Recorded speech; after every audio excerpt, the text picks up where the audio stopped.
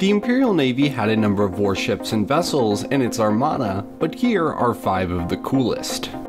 The Cantwell-class Arrestor cruiser was a type of cruiser utilized by the Galactic Empire and manufactured by the Kuat drive yards at the request of the Department of Imperial Justice and the Imperial Navy.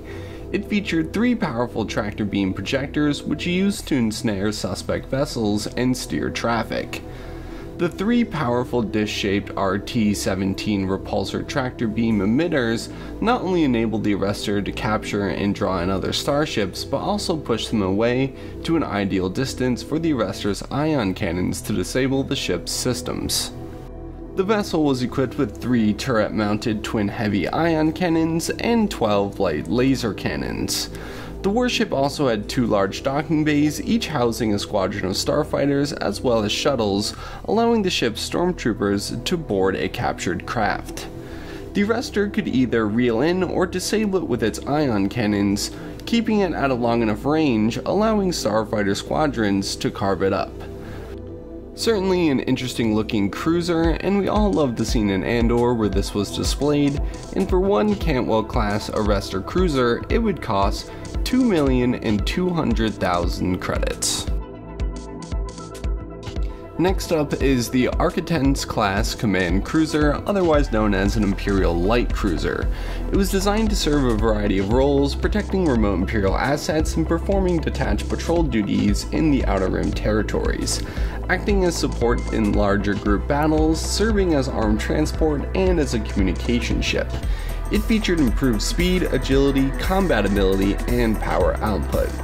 Armed with 4 turbo laser batteries, 8 quad laser batteries, mounted concussion missile launchers on the port and starboard side, and it also had a tractor beam projector, and it was equipped with Class 2 hyperdrives and Class 12 backups. For one Arquitens-class command cruiser, it would cost 5 million credits. The Imperial Gozanti-class cruiser, otherwise known as the Imperial freighter. Personally, this is one of my favorite ships, and it could carry up to 4 TIE fighters or have one of them swapped out for a TIE bomber. And it was used for patrol and surveillance operations, and it was supported with twin laser turrets and a heavy laser cannon. It had 3 main hyperdrives, Class 3 being the primary, and then Class 12 as a backup. And for one Gozanti-class cruiser, it would cost 200,000 credits. The Interdictor-class cruiser was used to inspect vessels along their patrol routes, and the vessel had 4 gravity well projectors used to pull ships out of hyperspace. Those are those 4 bubbles that kind of give this ship its very unique look. It also had solar ionization reactors, which was a type of power generating device that functioned using hypermatter to create a miniature star inside the reactor chamber to draw energy from. Very cool. It was also equipped with a number of turbo lasers and 3 ion engines and 4 Gmon 4 ion engines for emergency use. Definitely one of the more unique looking ships in the Imperial Navy, and for one of these it would cost 175 million credits. The Gladiator-class Star Destroyer served as an escort for the Republic but was repurposed to perform as an independent long-range patrol vessel by the Empire. It was capable of pacifying entire star systems for as long as 2 years without receiving supplies, and the warship also held the capacity to perform system patrols, orbital bombardments, and escort missions. It also had the capacity to transport 1,200 soldiers or 2 battalions, as well as 2 squadrons of starfighters, which numbered 24 ships, and it also could carry 5 ATSTs and landing crafts and shuttles. The warship was utilized for patrolling remote star systems, where they could locate secret bases utilized by the Alliance to restore the Republic.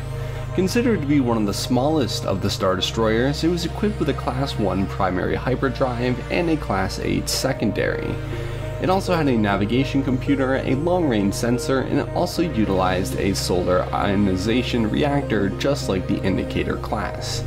Despite its size, it was very powerful, boasting 12 turret-mounted dual-light turbo blasters and 4 turret-mounted medium laser cannons and 10 assault concussion missile launchers, alongside with 2 starboard medium tractor beam projectors.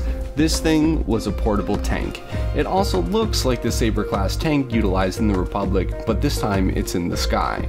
And for one of these, it would cost 34 million credits. If the Empire wanted to deploy one of each of these ships, it would cost them 216,400,000 credits. And that's 5 of the coolest Imperial ships. Subscribe if you would like, check out bestStarWarsBooks.com, and until next video, goodbye.